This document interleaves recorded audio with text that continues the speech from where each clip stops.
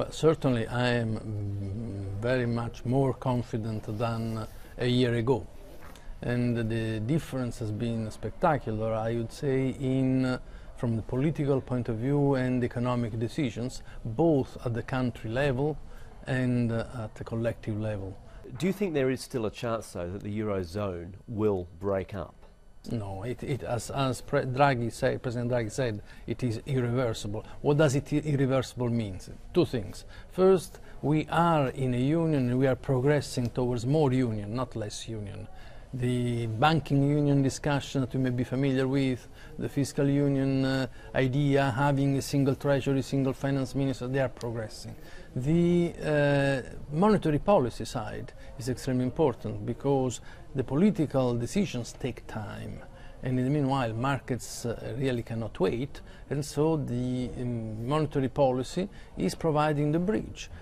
For monetary policy reasons, because the risk of redenomination has been transferred in differentials in credit rates, which is clearly contrary to the very idea of a single monetary policy.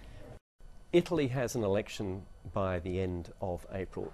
Are you concerned at all that it will become a political issue to cut the austerity measures as a populist move?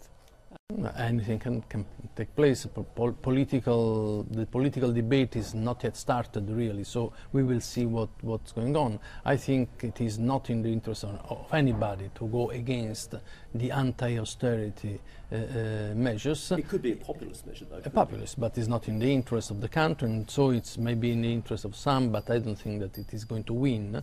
You have not seen these extreme acts that you have seen elsewhere, but the adjustment has been perhaps in certain grounds more important than elsewhere. And the reason is that after all, Italy is a country which has an overall conditions in the private sector still helping.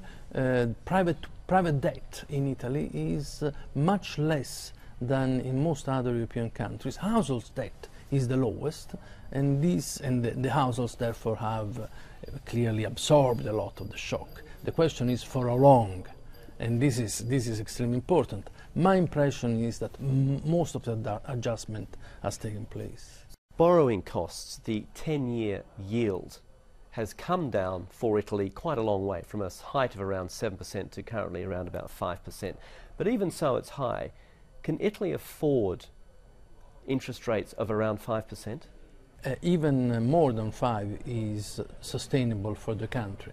The problem is not whether it is sustainable, but whether it is costly.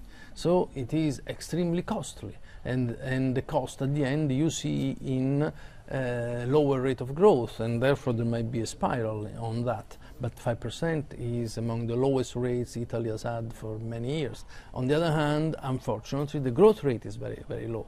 So it is always a relative thing. Relative to what? Relative to the growth rate is still high, but it is sustainable.